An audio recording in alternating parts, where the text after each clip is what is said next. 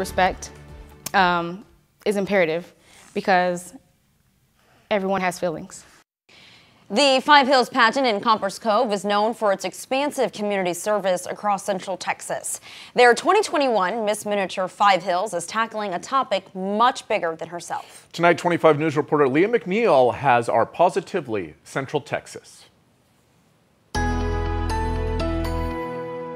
Tell me what that says. All are welcome.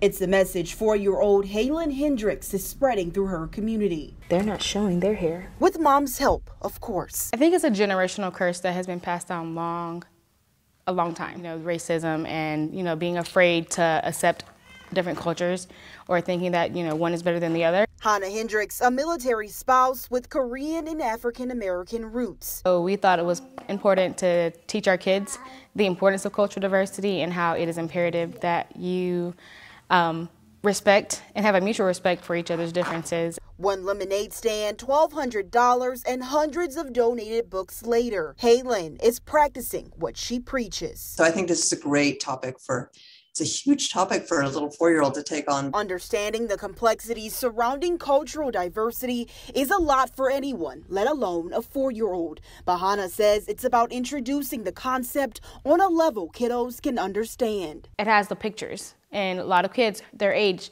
you know, they can't necessarily read, but they can look at the pictures and they can see, like, one boy's in a wheelchair, the other one has a turban on. You can't see, you know, you can't see their hair. Just 3 words can leave a lasting impact. They have that foundation of diversity and equity, and you know, we're all part of this global society.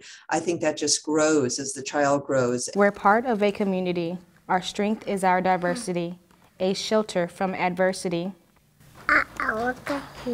All are welcome. Reporting in Copperas Cove, Leah McNeil, 25 News.